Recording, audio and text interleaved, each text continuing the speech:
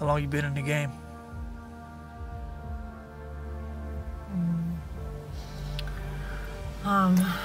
I guess, I mean, dancing I've been doing for a while, but I think the escort's been like a year and a half.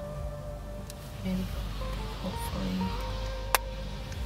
It's 11:30. Hopefully something will come Wednesday.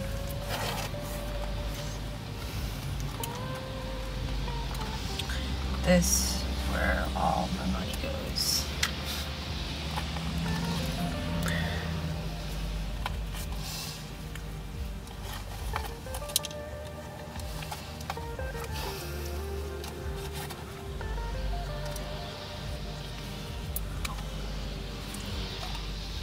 The Roxy codone, it's taken over the country.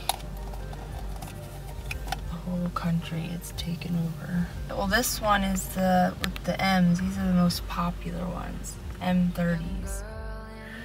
You can do these many different ways, but the most popular is snorting them.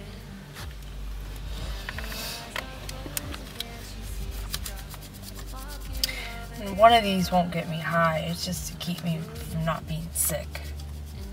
I don't really get high off of them. Like, it's just some point I've seen people who they can't function, they're so fucked up. I can do 20 of them and probably still walk out the door if I'm not drinking or doing Xanax with this. If I'm just doing this straight all day, every day, I'll be fine. Like that other chick, she was like blue in the face, freaking crazy from doing, well, this is the synthetic form of heroin. She was doing this and straight heroin.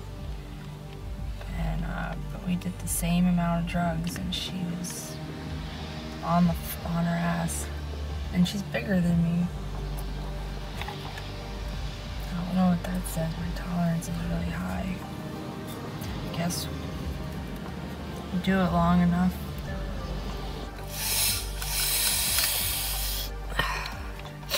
So that'll just hold me over so I don't get this chills and the sweats, and then you start getting, I mean, it takes a little bit more time before you start vomiting and diarrhea in yourself, but it'll just hold me to make me feel normal. That's all it does. It doesn't get me high, it doesn't make me feel like anything but normal. It's crazy.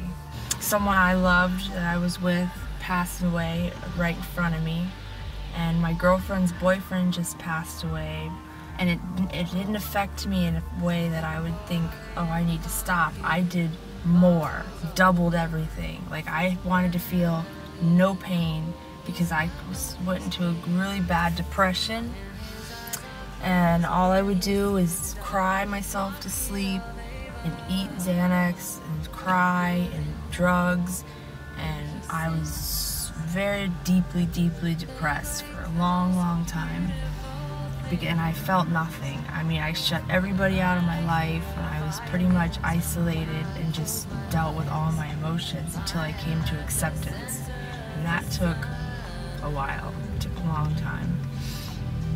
But now, since then, I don't get as fucked up unless I'm on a call and they're partying hard, then yeah, but I don't get that fucked up on a daily basis like I was every day when Isaac passed away. I blew so much money. It's crazy. I went through a lot of money just to not feel anything. Or feel high to get rid of your reality of what you're going through.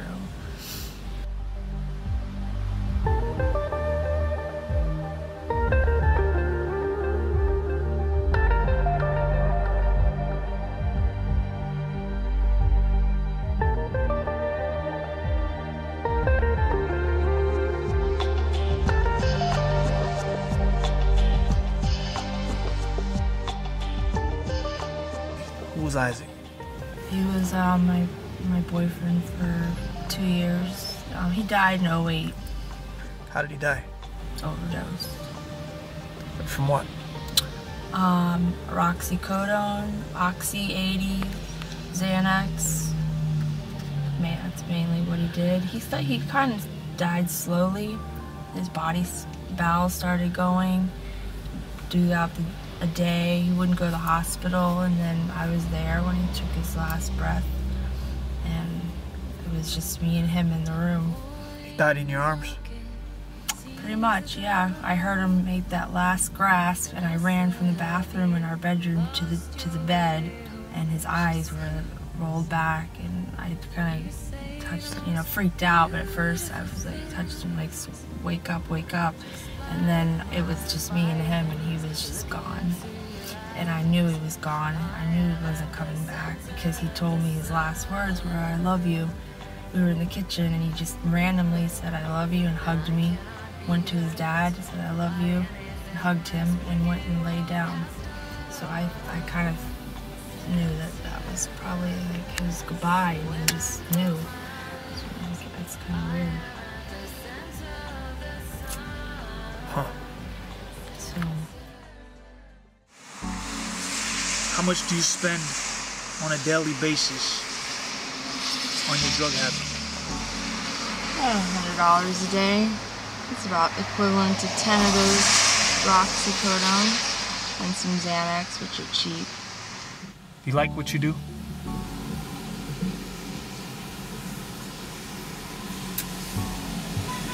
I'm not happy personally, but it pays the bills, has some perks. So I'm gonna work through the season, try to put some money away, and plan for that, and hope that it goes successfully. What's the busy season in this business? Winter.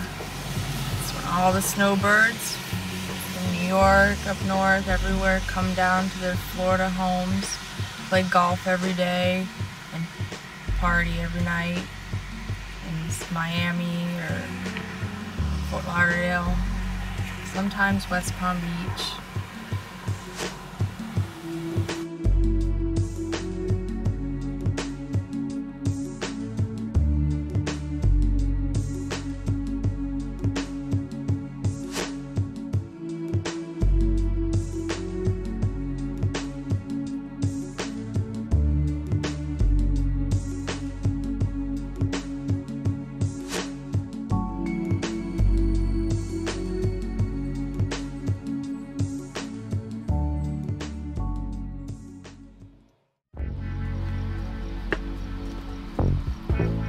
Sky. Where'd you get the name from? I came up with it by myself. But I got Sky from because the sky is, the clouds in the sky are perfect, and I'm perfect just like the clouds. How old are you now? 27. How long you been at school? I was 18 years old. My dad died a year ago from a drug overdose. And it was one of the worst things. It hit me so hard. And it was like, for a minute, for about 2 months, I felt like I couldn't go on. Because he died from booze. And it's like, I guess it is what it is. I gotta move on, get past that. What's blues?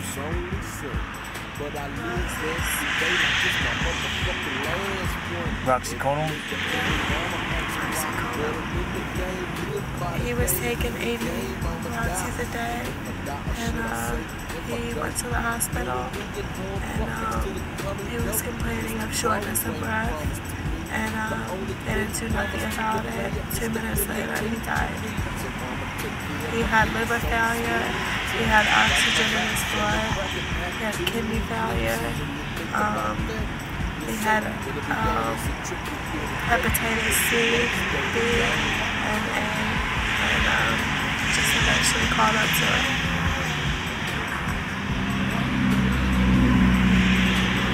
One of the most... I can't believe my dad died in a they love it, and all these people doing them, they still don't get it. That it can kill you like that. Like, guys are just such suckers. They're so stupid. How do you just give a girl $200 and expect that she's gonna stay in your house for 2 days? You know what I mean? I guess that's just how the game goes. I started stripping almost a year ago to the day, and I talked about it, you know, over a month, trying it, and then I just came to a point where I knew what kind of money I could make a lot quicker and sit in the club, you know, talking to a bunch of different people, getting petty change. So I tried it out, I heard about it, and I just started making mad money, and I got addicted to that money. Alright, so this is my, one of my drugs of choice. Crack cocaine. Stem. Crack. First you gotta burn it on there. I mean, some people like to suck it to burn it, but I don't do it that way. Alright, once it's all burnt in there, you can take your hit.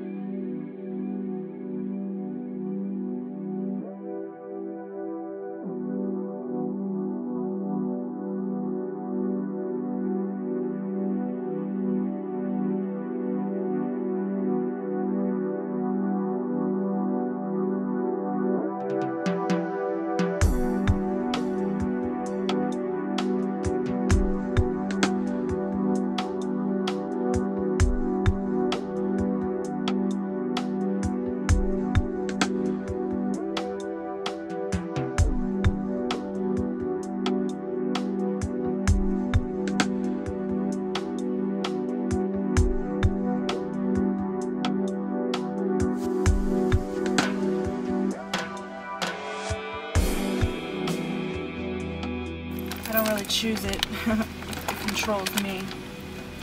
Completely powerless. What can you tell kids out there to help them not take the same road that you took? Stay in school, hang around with the right crowd of people, you know what I mean?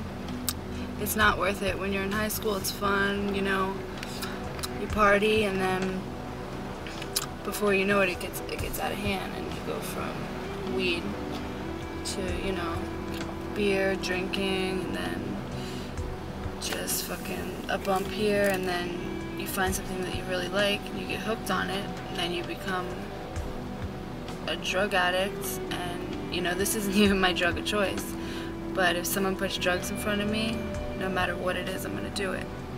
And that's what my life has come to, you know what I mean?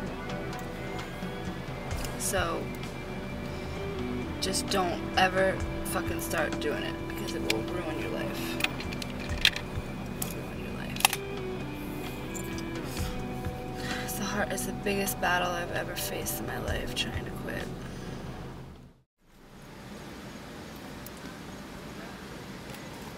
Why do you hate men? They're all assholes. They fucking treat women like shit. No man knows how to treat a woman right. That's why women are the way they are, because men are the way they are. They treat women like shit.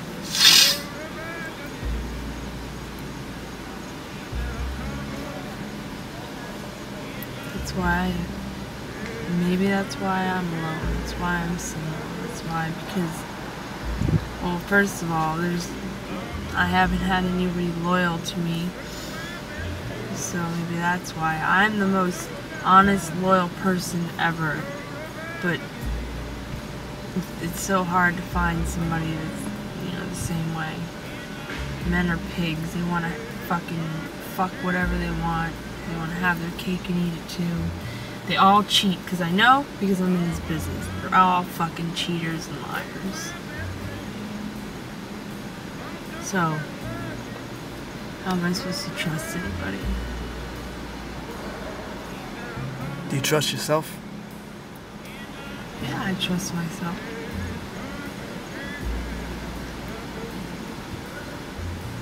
Why wouldn't I trust myself? I know my limits sometimes. Well, I do now.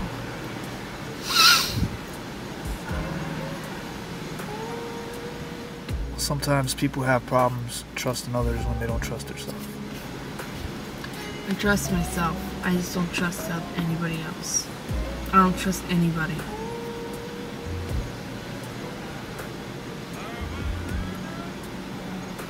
I think people are full of shit.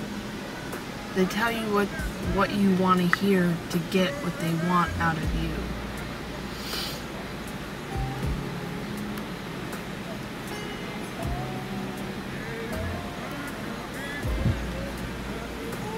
Just not buying it.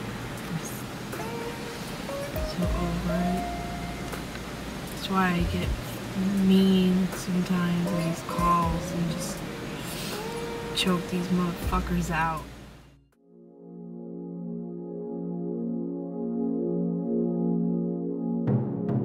What about your mom? She's a very bad alcoholic and a very bad gambler. She spends all her money on it, and she just doesn't want to stop. She just wants to keep living her life like that, and it hurts me that she won't stop for her own kids.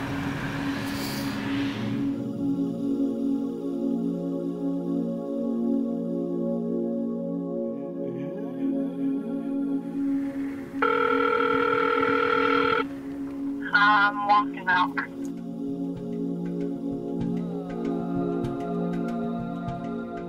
What are you required to do when you go on these calls? Collect the money, be a companion. They're assholes and they disrespect me, then I will just fucking take the money and fucking walk out. Sometimes I get really mad and I have done things to them that I shouldn't. You know, I'll step on them, I'll choke them out, I'll fucking do something because they piss me off, or I'll just walk out. Other times, you know, they're great, they're fun, they throw money, it's great. But all in all, it's just tough business. And it makes me resent men. And I blame it all on probably my childhood and my father. That's probably why I blame where it comes from. He probably called escorts.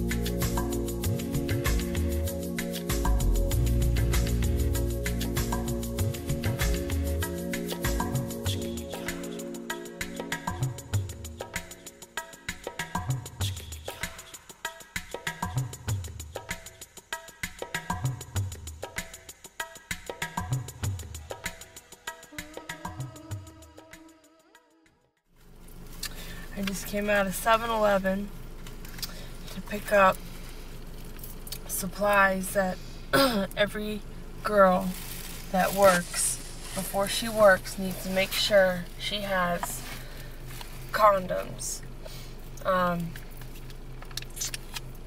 So, you know, I get the Magnum because, you know, they're bigger and, you know, if you don't want them to break or anything. And a lot of girls don't come prepared.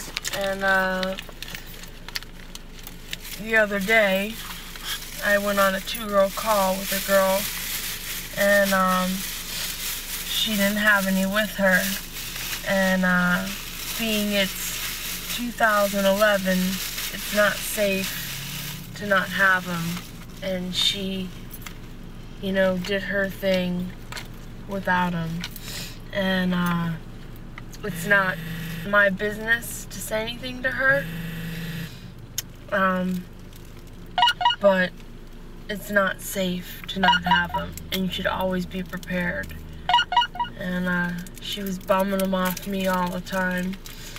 And you know, it's just when you work, that's part of your uniform, I guess you would say. You used to have your condoms. I get baby wipes. I get some cheap brand, you know, because I go through them so fast. Flushable baby wipes. I also carry in my purse KY Silk, you know, just in case. I never bring money in a call, ever, ever, ever.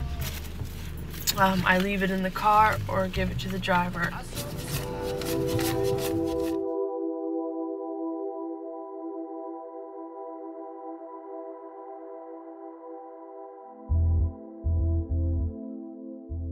What's your definition of an escort? Me personally, I look at it as companionship. We're two grown adults, and if we decide to have sex, we both consent to it. That's what escorting is. Companionship. Do you practice safe sex? Yes, and yes, I will practice safe sex, but if I know he's clean, and he obviously pays extra, no, I won't wear a condom.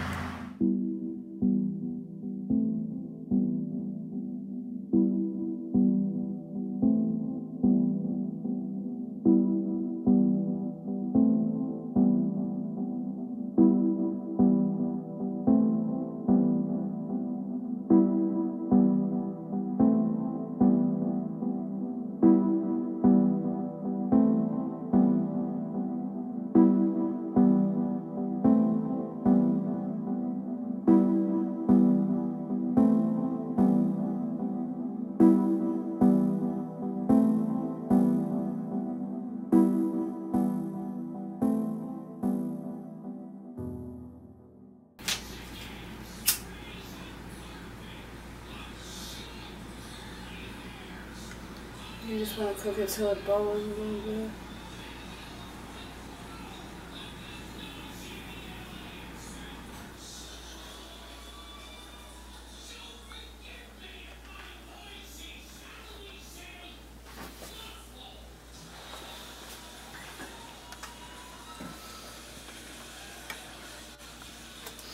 Then this right here is cotton.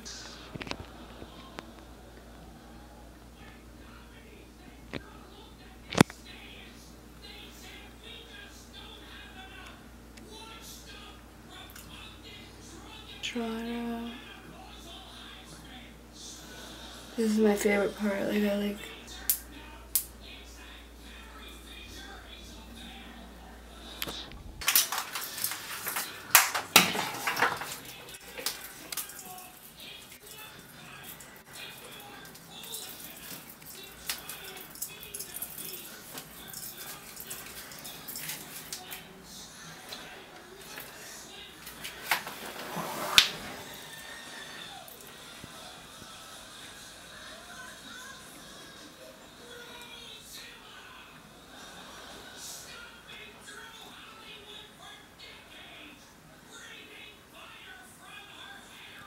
You just pull back a couple times, and if the bubble fills up, it means you're still in the vein. See, watch the bubble fill up. It means you're in the vein. If the bubble doesn't fill, then you're not in the vein.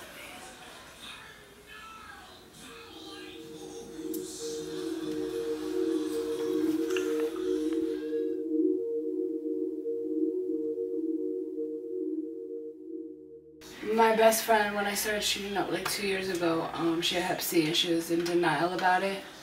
So one day I didn't have a needle and I said, you know, can I use your needle? And she's like, oh, you know, make sure you bleach it, whatever. I didn't bleach it because bleach kills Hep C. And I got Hep C, and I gave it to my mom, and I gave it to my baby daddy, because I didn't know. So now I have it. I mean, it doesn't really affect me, unless I drink or whatever, but I gotta get it checked out. I'm supposed to get some interferon treatment that like puts poison into your body and kills off the infection. But you always have it for your life. You can never get rid of it. It could just lay dormant and like not affect you. But I always try to keep my needle. I always keep my needles capped, and I keep them capped, and then I keep it in here if I'm traveling with it, so nobody comes in contact with it, because you can catch it. You know, if they poke themselves with my needle, there's a chance that they could catch it. Look in the mirror.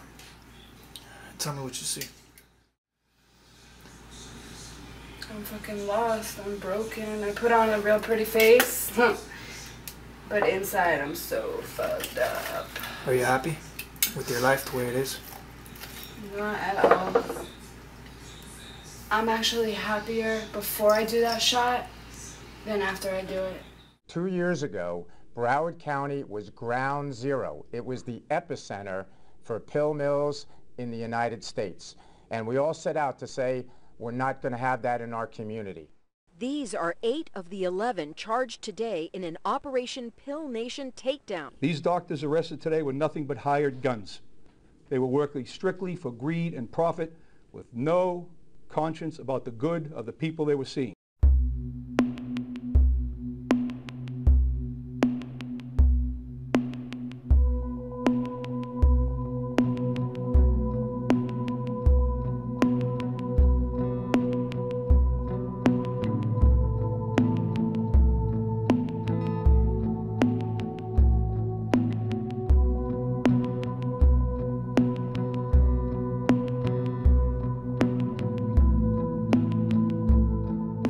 Where you been?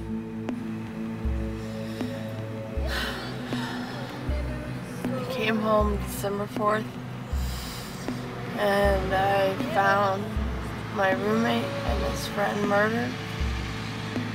Tonight, lots of questions in the shooting that left 2 men dead. This all happened yesterday when a woman came home to find the 2 men dead from apparent gunshot wounds inside her apartment. Gunshot. His friend was laying on the couch. Clear shot to his neck. My roommate to his chest. I came in. I walked through the house. Found them dead. Rigor mortis. Went through the house. No one was there. The only thing was missing were drugs. Now it appears that these 2 victims were actually targeted. The Palm Beach County Sheriff's Office has ruled out the possibility of a home invasion, but there's still no clear motive here and no suspect. It's become a mecca of oxycodone. In the last 6 months, 6.6 million pills were prescribed in Broward County. We only have 1.8 million people in the whole county. If you could tell your dad anything right now, what would you tell him? I didn't see my dad for 2 years, and then I get a phone call one night and they told me he was dead. So if I could say one thing to him, I would tell him that I love him so much and I'm sorry for not being there for 2 years.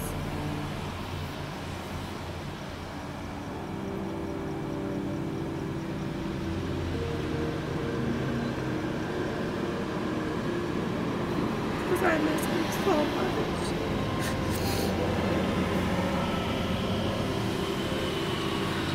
And that shit kills me inside, that I didn't get to see him for 2 years, and then I get a phone call that he's dead. All over fucking Roxy.